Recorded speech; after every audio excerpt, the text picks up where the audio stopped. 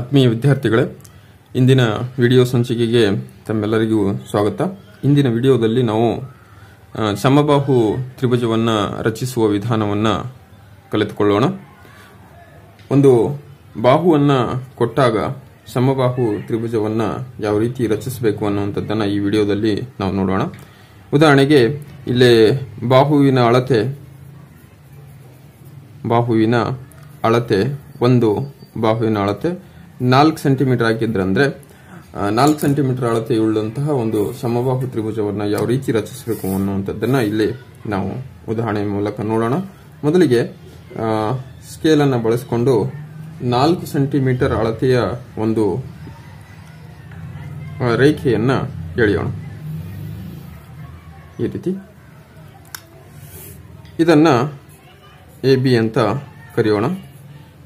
ಈಗ ಅಷ್ಟೇ ಅಳತೆಯ ತ್ರಿಜ್ಯವನ್ನು ಕೈವಾರದಲ್ಲಿ ತೆಗೆದುಕೊಂಡು ಕೈವಾರದ ಸಹಾಯದಿಂದ 4 ಸೆಂಟಿಮೀಟರ್ ಅಳತೆಯ ನೀವು ಇಲ್ಲೇ ಅಳತೆ ಮಾಡ್ಕೋಬಹುದು. ಇಲ್ಲ ಅಂತ ಹೇಳಿದ್ರಂದ್ರೆ ನೀವು ಸ್ಕೇಲ್ ಅನ್ನು ಬಳಸಿಕೊಂಡು ಕೂಡ ನೀವು ಈ ರೀತಿ ಅಳತೆ ಮಾಡಿ 4 ಸೆಂಟಿಮೀಟರ್ ಅಳತೆ ತೆಗೆದುಕೊಂಡು ಎ ಯನ್ನ ಕೇಂದ್ರವಾಗಿರಿಸಿಕೊಂಡು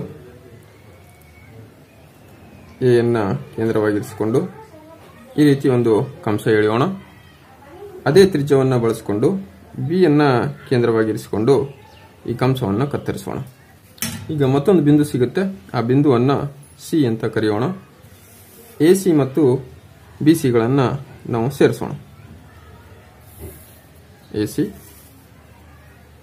ಮತ್ತು BC ಗಳನ್ನು ಸೇರಿಸಿದಾಗ AB 4 ಸೆಂಟಿಮೀಟರ್ ಇತ್ತು. ಅದೇ ರೀತಿ AC ಕೂಡ 4 ಸೆಂಟಿಮೀಟರ್ ಇರುತ್ತೆ ಮತ್ತೆ ಅದರ ಜೊತೆಗೆ BC ಕೂಡ 4 ಸೆಂಟಿಮೀಟರ್ ಆಗಿರುತ್ತೆ. ಈ ರೀತಿಯಾಗಿ ನಾವು ಒಂದು ಬಾಹುವಿನ ಅಳತೆಯನ್ನ ಕೊಟ್ಟಾಗ ಸಮಬಾಹು ತ್ರಿಭುಜವನ್ನ ರಚಿಸಬಹುದಾಗಿದೆ. ಧನ್ಯವಾದಗಳು.